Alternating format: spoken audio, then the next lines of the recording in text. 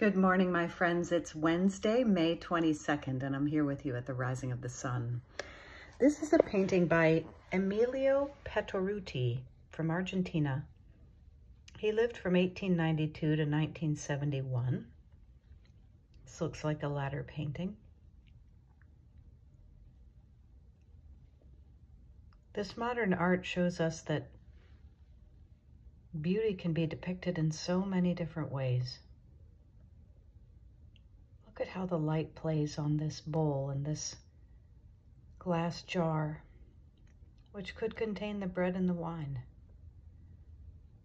The Holy Eucharist comes to us in different shapes and sizes, as does God's Holy Spirit. But are we awake enough to see what God is doing in a new day, in a new shape, and in a new form? The job of the disciple is not just to put their trust in God, but perhaps even more importantly, to be awake and aware of what God is doing, how the Holy Spirit is moving. How can we follow God's will when we're not watching for it?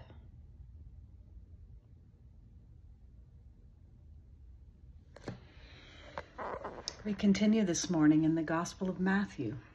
Jesus is saying to the people, you're like children yelling to one another, hey, we went dancing, but you didn't dance, and we cried, but you didn't mourn. I go to these cities like Chorazin, and I do these miracles, and you don't believe, you don't follow me, and you're going to be in trouble. But if I'd gone to Tyre and Sidon, they believed and they followed me. I'm showing you everything you need. But it's up to you whether you wake up and realize what's going on. He even says that Capernaum, where he goes and does a lot of miracles, there's so many people that just don't really care, or they want to get better, but they don't think about what this all means.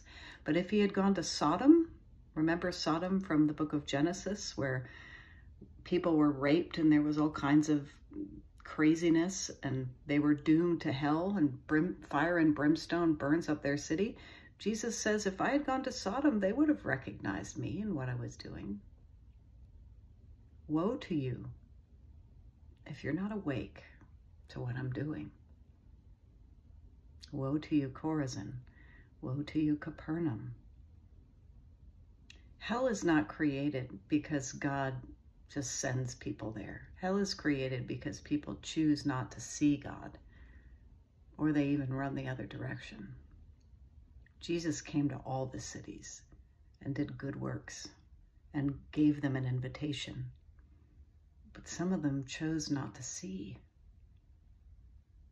So are you seeing, or are you blinded by your busyness and your worry, or your preoccupation with other things that are not God? Be awake. The salvation of our very souls depends upon it, the state of our awareness. Let us pray.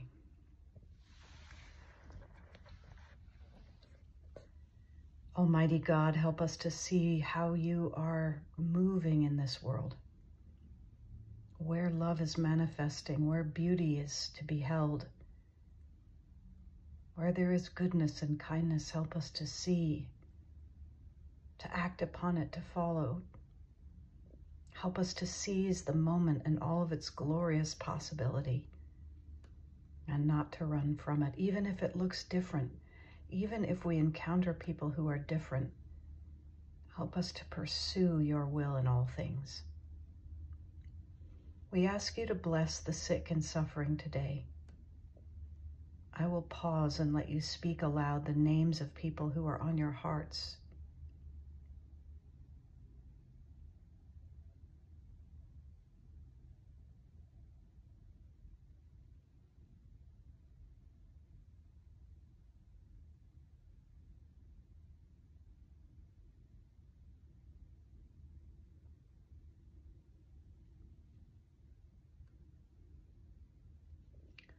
Forgive us, Lord, for all the times where we've missed your goodness in the world, Open our eyes to see you more and more, and to see your hand at work in the world about us.